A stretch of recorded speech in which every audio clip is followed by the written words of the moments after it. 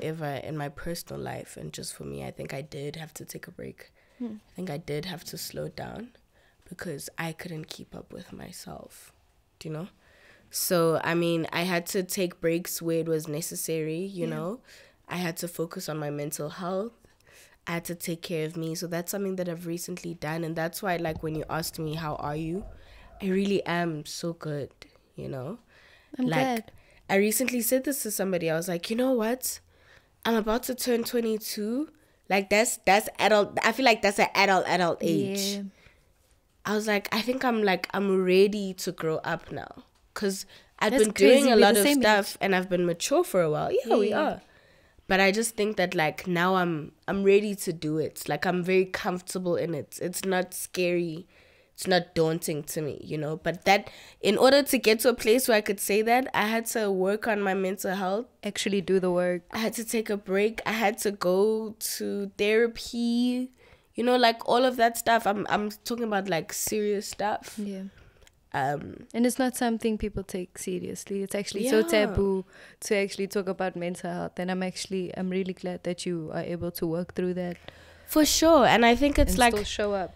I don't know. I think people right now, what I noticed after having experienced it myself was that, like, the narrative or the rhetoric around mental health is very surface level. Is very, if you have depression, open up about it or whatever, you know. But I don't feel like there's a lot of, okay, what are the tools? What are the possibilities of this happening to you?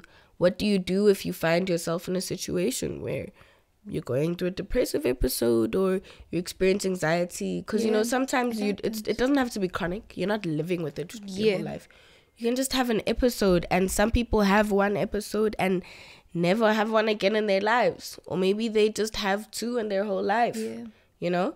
But I do want to, and this is just for me personally, start using the platforms that I have when it's, I guess, appropriate to do so. Like the social media. Do you delete social media?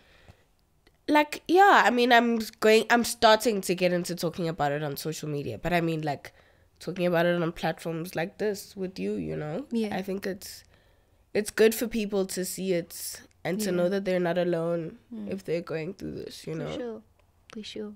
I like that you're so open. Do you have anything that helps you? Do you meditate when you need a break? So because I opted to not take any medication purely because I tried it for 3 days. It did not work for me. Makes you a zombie, ne? Yo, I didn't like it. I was like, I'd rather drink tea or go to therapy. That's why. So I went through, like, an intense therapy program. It was like a whole cognitive behavioral therapy and dialectical behavioral therapy program.